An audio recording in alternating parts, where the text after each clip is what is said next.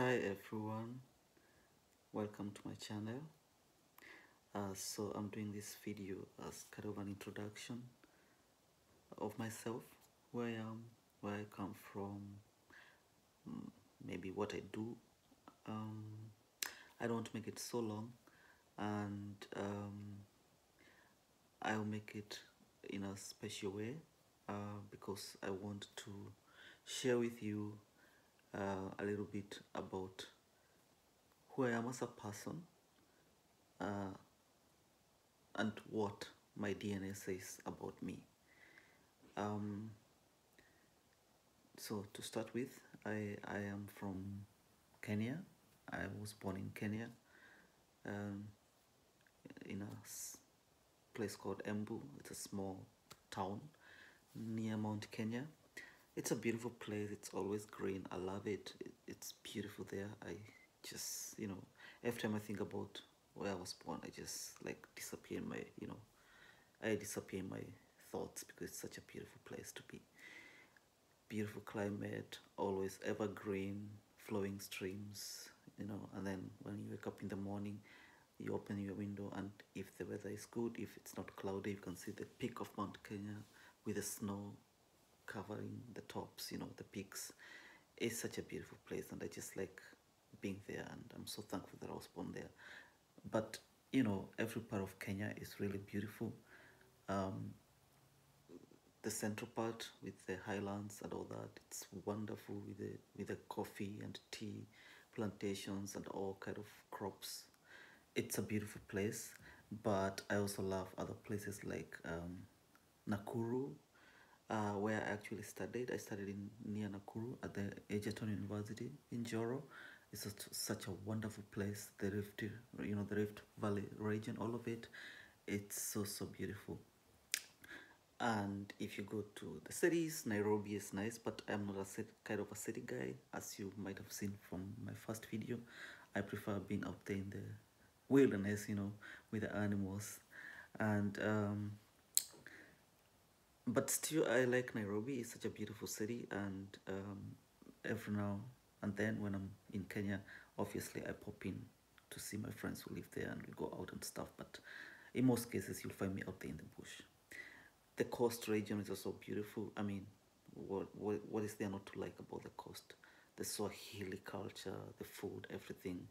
Or if you go up towards Eldoret, I love Eldoret, or Kisumu, the lake regions. Oh my God.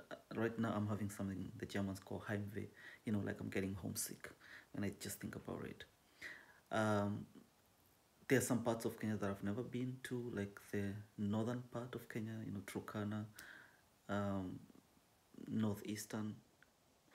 I think I don't think it's called northeastern anymore. The province. These are places I'd like to visit one day. But for now, all I can say is that the Kenyan uh, climate and the Kenyan landscape is very diverse, and it's beautiful. And no matter where you're born, you should really value it because there's no place like home. Well, that's where I was born, and that's where I went to school and to university to do my bachelor's. And I also started working in Kenya, but then I decided to move to Germany in, when was that? I forgot. At the end of 2008, I wanted to come and pursue further studies, make do a master's degree. And then after my master's degree, I was working part-time, and I was kind of liking it here. And then I decided to continue, you know, educating myself because the education system here is really good in Germany. And so I decided to do another program, an MBA this time around. And I'm very proud of my MBA because I did it in German and in English. And at that time my German was not so good, but I survived, and I was really good at it. So I did that, and after that I was like, I love this place. And well, I ended up staying. Long story short, I ended up staying here, and now I am a naturalized German citizen. But inside here, as you can see, mimi ni Mkenya, I'm Kenyan. In my heart, I'm Kenyan forever. I never really wanted to post anything on my YouTube channel. I follow other Kenyan, you know, YouTuber, content creators in Kenya. English, it's not my mother language, so if I make mistakes here and there, please forgive me. I don't speak English that well. But anyway, I decided to stay here, and as I was saying, I follow other Kenyan YouTubers, African YouTubers also. Wodemaya is one of my faves, uh, African tigress. That's what she's called. Yeah, I love the content she creates. Like when she goes to the small villages where I would really want to visit Africa. When I want to visit Africa, I want to go to the small, unreachable villages. To see the real life. That's what I want to see. I don't want to see cities. Cities are good, of course, and they present the world to shoot like the way Wodemaya presents the world. To us, the African one, to us, to show that Africa is just like any other place on earth. But still, I like the roots. It's something about the roots that just make me come to life. So I like the African tigress content too.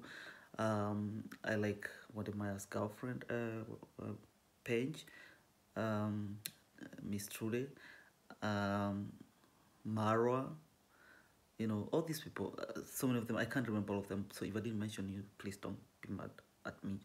And I also follow other Kenyan YouTubers and African YouTubers in the diaspora. So I see what they do, and it's a lot of work, and I am just amazed at how much,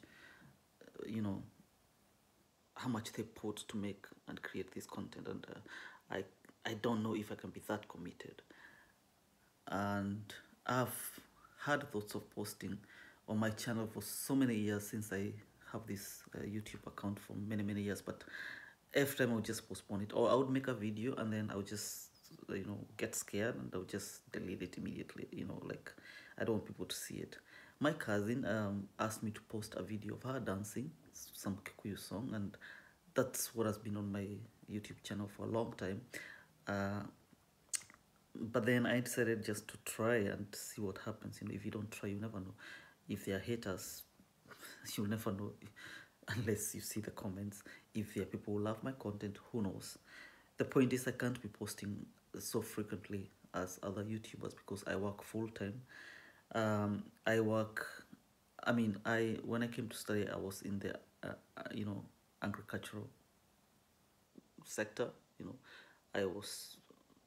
I studied in Kenya agribusiness, and then I came here, I studied agricultural economics, but then I decided to change slowly to computer studies and computer sciences. So right now, I am working as an IT coordinator for a local German government department. We create in-house softwares for different kind of things. I don't want to go into that. That could be another story for another day. It's not been an easy transition to change careers, but I did it, and I'm proud of it. And I love what I'm doing. And I'm really new into IT, but as I gain more experience, I enjoying the career in IT even more. So I hope in the future I will be better in the IT world, and I will do better here in YouTube also, as I learn the ropes, like the skills that I need to create content and high quality videos. I don't even have any specialized camera, so I'm taking this one with my phone and with my laptop. So that's it about me. Main points: I'm from Kenya. If you want to know the tribe, I don't like the tribe stuff. I'm of the Kenyan tribe, but if you want to know which language I speak Kiembu. That's my mother language. I speak Kikuyu, but not so well. Moreyagadwa Nyoba. I speak a bit Kimeru. Tokuga Murome. I speak Kikamba a little bit because I went to high school in Ukambani, Kathiani High School, #Kathiani High School. Them days when it was still mixed and when we were really doing well in exams. Kathiani, boys and girls, please, can you pull up your socks? We need to show them the light as we used to show them. Those days when I was studying Kathiani, we used to be up there with the top. I think we used to be top 30s, when they used to rank schools the whole country. So you're really good in school. So Kadiani High School, please. Nekuyai Nimu Kamba, I forgot. Moyaso. um, um, I mean, what else do I speak? A little bit of everything, but I don't know so much about other languages, Kenyan languages. Obviously, I speak Swahili. I was quite good in Swahili in school. I scored an A in school.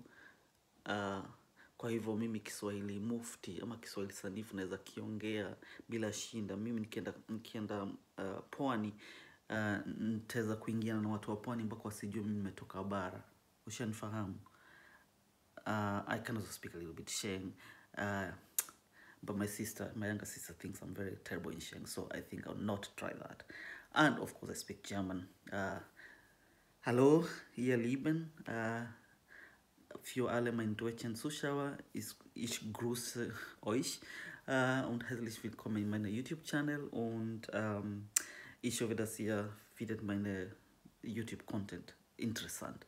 Falls langweilig ist, einfach bei mir melden, okay? Ich liebe euch. And a little bit Swabian, which is the local German dialect here. Instead of the standard German, they'll say, Ich bin Elias. That is, my name is Elias, or I am called Elias. The Swabian will never say Ich, they will say I. So I bin Elias. They will not say Weiß, which is do you know, like Ich weiß. They will say Weiß. Also, ich kann auch ein bisschen Schwäbisch schwätze, aber nicht so gut. Aber ich lerne noch, okay? So, I don't make this video so long. So the other part that I said, that's the biological me. The other part that I wanted to tell you about myself, a few years ago I did a DNA test, an Ancestry DNA test. I just wanted to find out, you know, because it was the hype on YouTube and everybody was doing it, and I just wanted to know my DNA composition. So I took two tests, one with 23andMe, and the other one was with myHeritage. And I would like to share with you, you know, my DNA content. I was a bit surprised. I was expecting to be, I don't know what I was expecting to be. I was expecting to be 100% Kenyan, but there's nothing like Kenyan, you know, because Kenya is made of different communities with different heritages and obviously different DNA stories. But still I was hoping to be like 100% Bantu, you know, because my community, Embu, is a Bantu. It's a, you know, they call the Eastern Bantus, you know, so I would have expected to be 100% Bantu, which is African. That's the main thing, I'm African.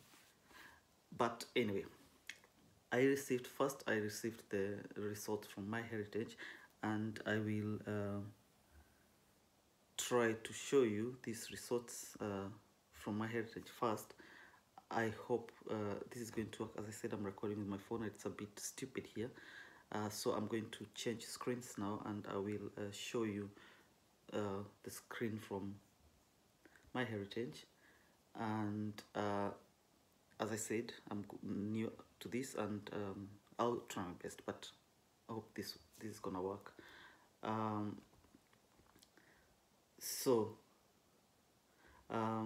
According to myHeritage, now here we go. According to myHeritage, does this see now? I'm learning these things.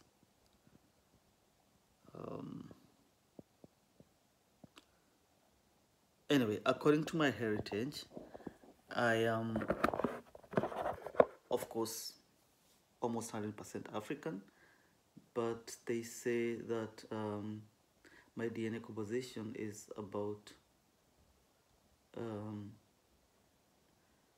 have to go to DNA, then overview, ethnicity estimates.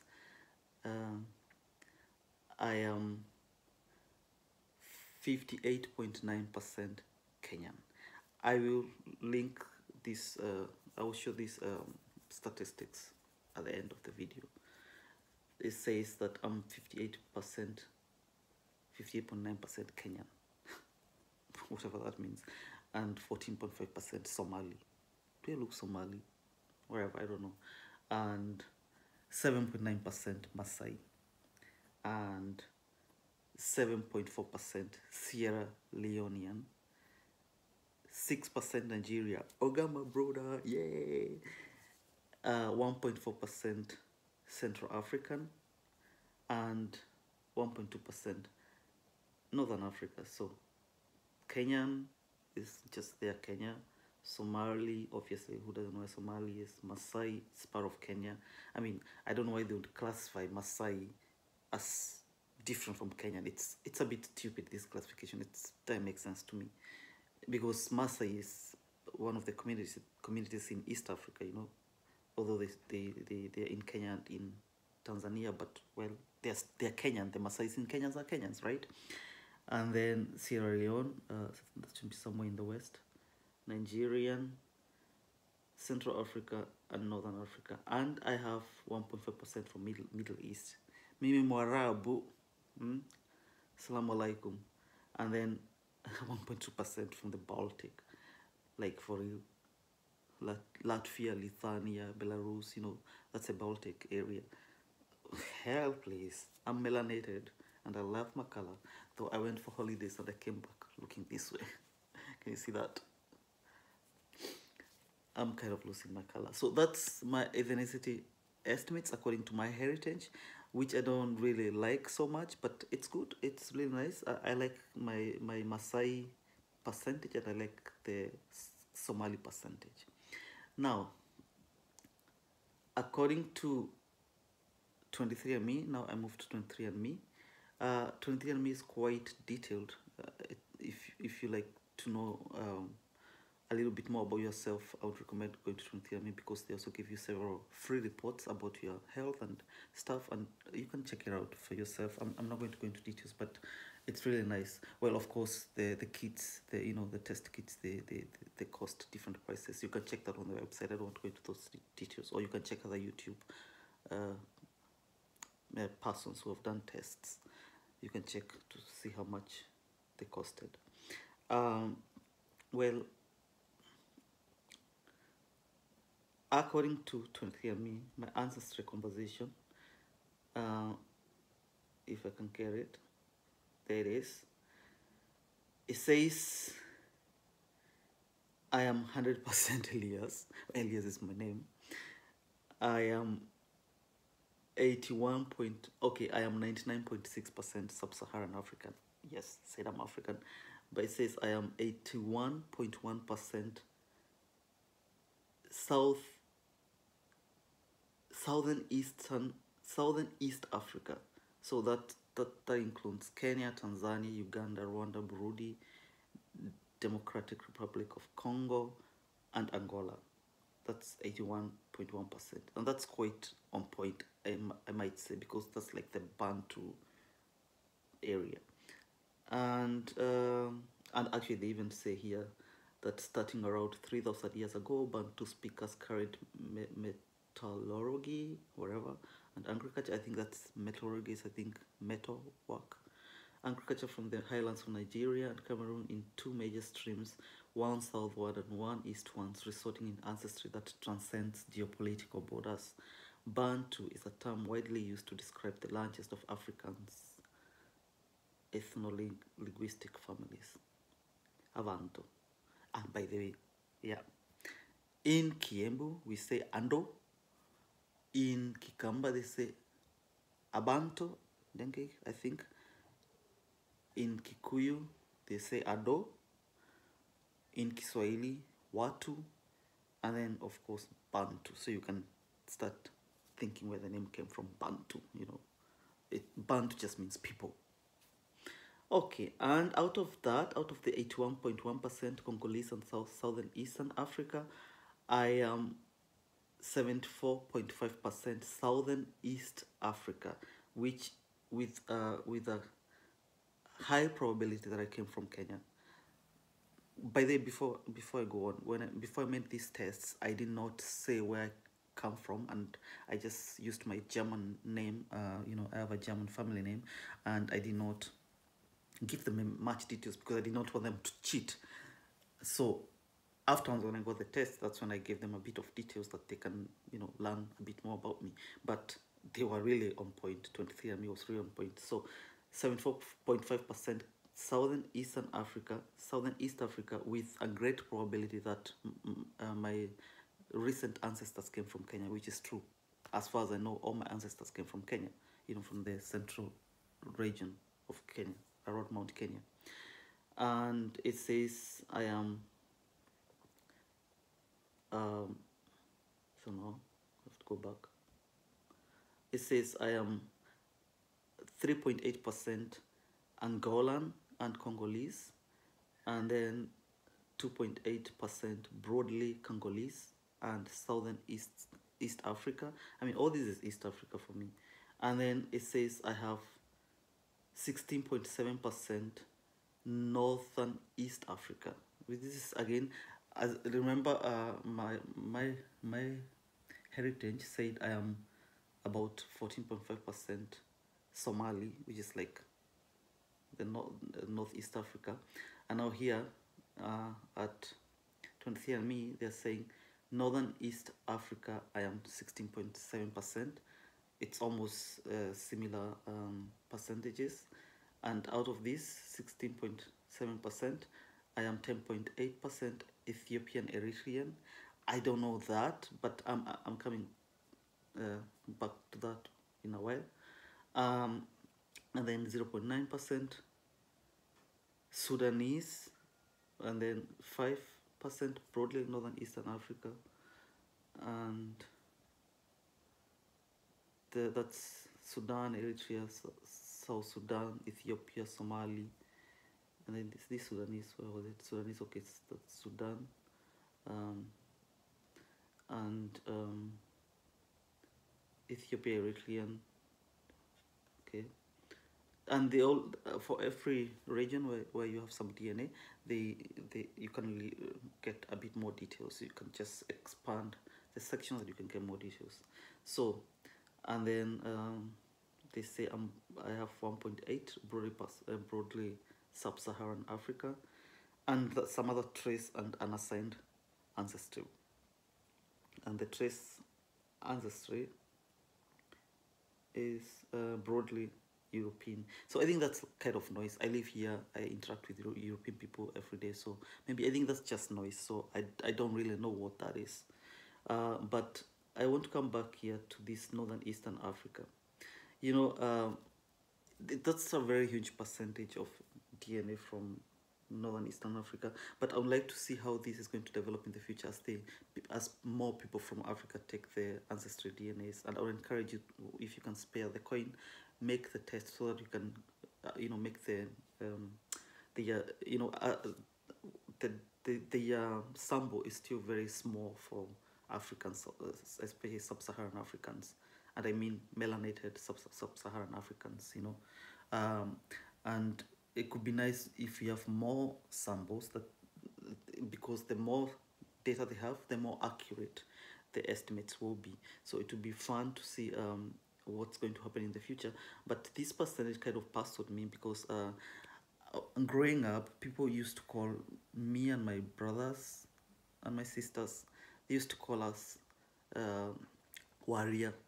I think, you know, people, you know what warrior means. I don't like that term. I think it's insultive, you know, and it refers to the Somali people, and I don't know why they would call us that, because I never had any interactions with the Somali people, but later I came to realize that they were calling us that because they thought we had Somali features, and we had, well, I don't have any hair right now, but if you check like my younger brother or my pictures when I was younger, my hair is very, very curly. It's extremely curly hair, you know. And like one of my sister, her hair, when it's longer, it's extremely curly. And so the villagers would look at us and they'll be like, these ones, they're not Embus, they're Somalis. Which was really weird, because until today I can't explain what happened in our family, and we have this curly hair and these other features. I can't answer that, but well, my DNA says that I have some DNA from those parts of East Africa where these features are found, the curly hair and whatever Somali or Ethiopian features, whatever they are. I don't know. For me, as I said, I'm 100% Kenyan, I'm 100% African, I'm 100% melanated, I'm 100% human being, and I think that's what's important for me. But it was really good to know that, well, whatever the villagers were saying had some kind of a truth in it. I would like to find out from my family if we had any in the past, if there was any intermarriages between us and maybe people from Ethiopia or people from Somali, but also thinking where we live, Embu, Meru, if you look at the surrounding communities, we are really close to these communities. It's not that far. Maybe in the past when they had wars, intertribal wars, maybe there were also intertribal marriages, but nobody can remember because it's such a long time ago.